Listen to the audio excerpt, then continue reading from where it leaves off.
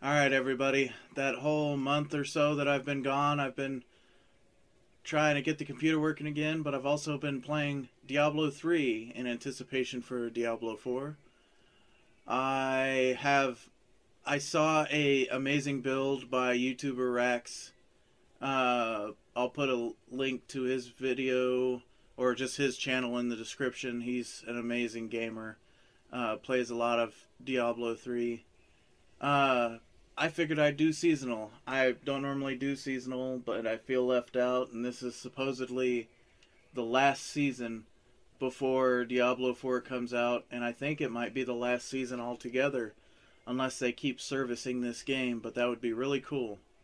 Uh, but I've been grinding really hard, as you can see. This is my Goblin Blaster 10,000, courtesy of doing the build that Rax uh, recommended. You know, let's see here. I've got all. I've done all the objectives, and I feel super upset because I wasted my Hadrig's gift on the Necromancer instead of using it to get the Goblin Blaster 10,000 build set or whatever for the Demon Hunter. But I've got a pretty strong Necromancer too. It's a Death Nova Necromancer. And I play it every now and again for the hell of it, but it just feels so slow compared to the Demon Hunter that I've got.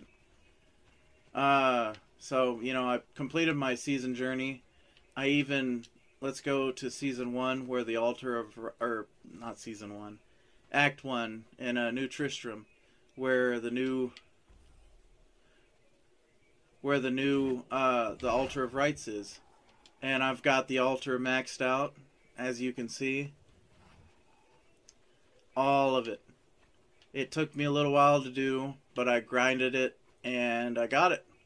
And sadly, ever since I got this last one, when a primal item drops, a second primal of random item drops as well. That also came with these wings here. They should be the wings of destruction. Wings of terror. Nice. Oh, and this pet was what you get in the at the very end of your season journey. Tainin the Tiny. However slight her form, her dance among the stars leave ripples in the high heavens. What do the wings say? You feel an evil entity slowly taking over your soul. Nice. But yeah, whenever I strafe, it doesn't mess with me like normal wings do when I strafe. So, and it's not big and gaudy like normal wings are. And it also leaves a little flame trail behind you. I think it's super cool. The reason why I've been hanging out in Act 2 is because Squirt the Peddler, this little merchant here, she sells essences of emerald, which is what I use to convert other gems to emerald, because dexterity is my main skill or character trait or whatever, primary attribute. So I use the gems to augment things as high as I can, and it's actually been surprisingly a little tedious to get the gems together for it, but I've got the Broken Crown, which makes it to where whenever a gem drops, another gem of what's in my helm drops as well, and then another type of that gem anyway drops, and then I just use the essences to change it. So anyway, enough talking. I'll show you what I've been doing. Opening a Nephilim Rift, just a plain old Nephilim Rift.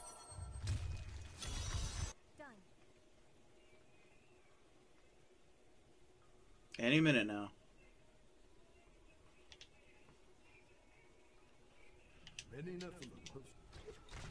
Ooh, I hear a... Oh, two of them. Oh my goodness. Oh my goodness. Need more time.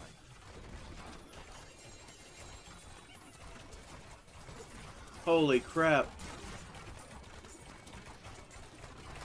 That was quite a haul.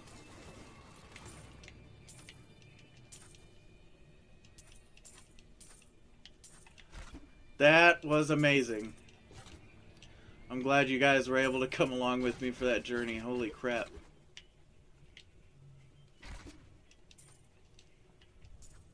Alright, let me get my stacks of momentum up there. You see that little ankle with the little Namor, the Submariner wings on it? That's momentum, and that helps keep my damage and my speed up when I go into strafe. Oh no, my controller battery is low. Ready yet.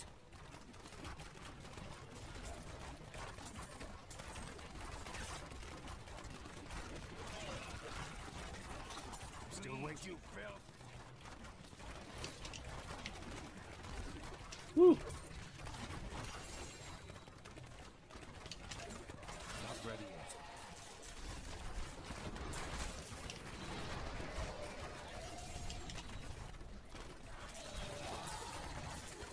Need more time. Your fear betrays you.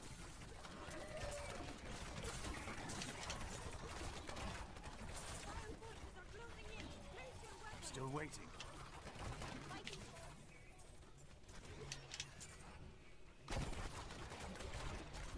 I'm gonna have to go get some batteries here in a minute. Not ready yet.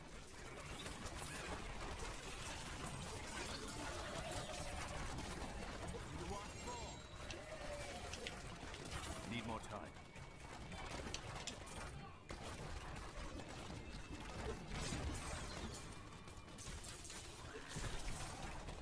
I'm still waiting.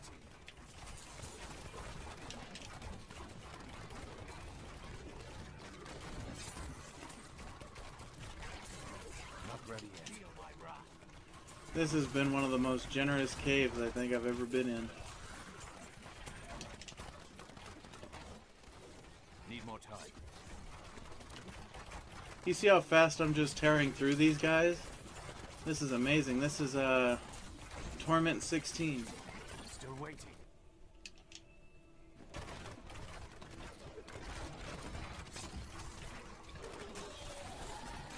$36 billion toughness, 12 billion vitality. Well, not vitality, but yeah, maybe 12 billion vitality, and then 1.2 million damage.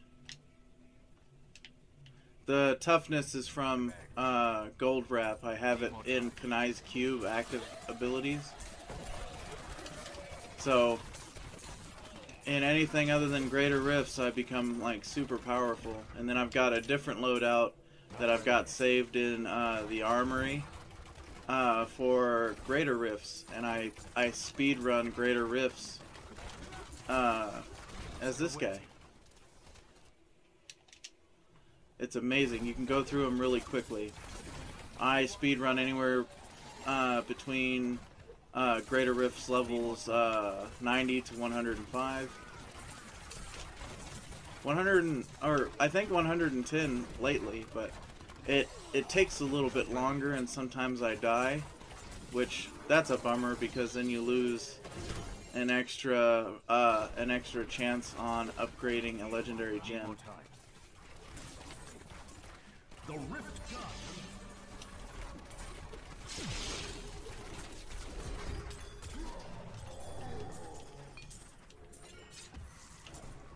Man Prodder? Huh. I am returning to town. Alright, gonna go speak to Auric and do some stuff while waiting for that portal to open up. I mean, close down. And then I'll hit up a Greater Rift and show you guys what that's about. Your trial.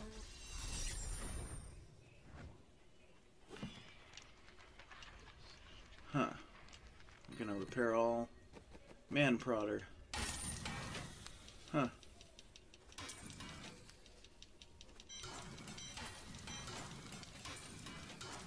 I don't need any of this stuff.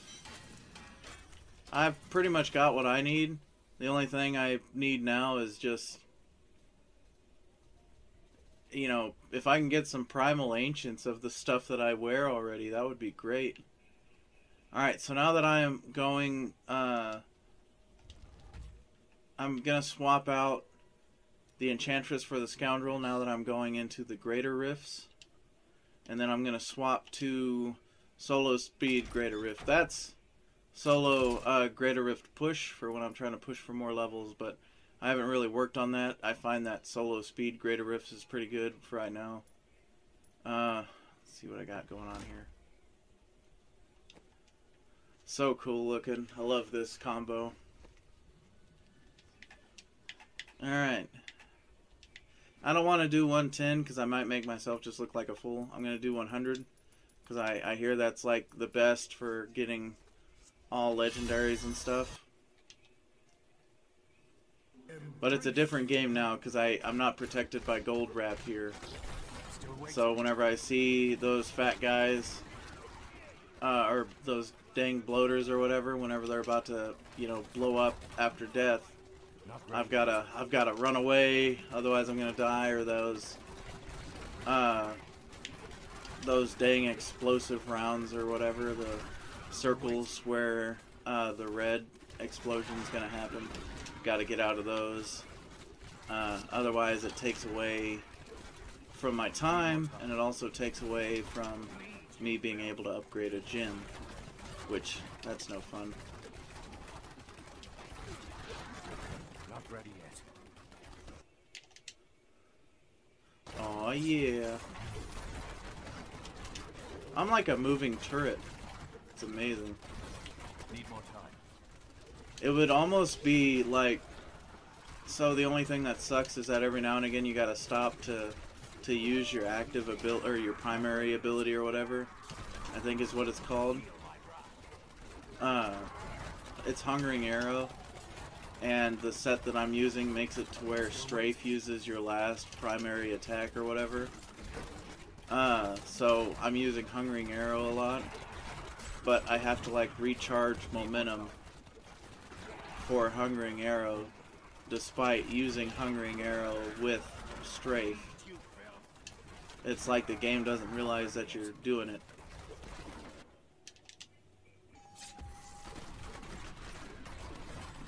Man, just tearing them up. Still waiting. But yeah, I'm just showing you guys what I've been doing. Well, trying to get the computer operational again. I've been putting in some serious work. I'm on the Xbox One right now. It's one of the original ones. I've had it since 2015. When I was working at Walmart, I worked Black Friday, and I got a certificate or whatever that I could use to get 15% off of every off of like one 15% off of one transaction, and then on top of my discount card that was an additional 10%. So it was 25% off of one, and should have been almost 800 bucks, but I only ended up like paying $545 for this Xbox, a couple of games, and a TV. So I got out of there like a bandit. My hatred is too low. What gym was I leveling up? If you have a gym, what do you need? Well, I guess I can just start leveling up the next one I'm going to use for an augment. Alright. Very nice. I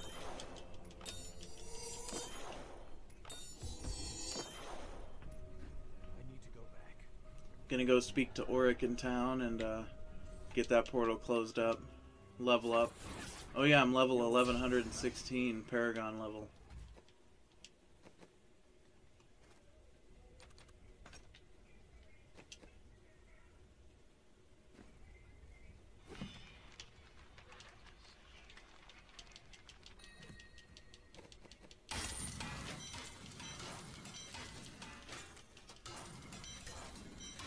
Ah, my controller died. Huh.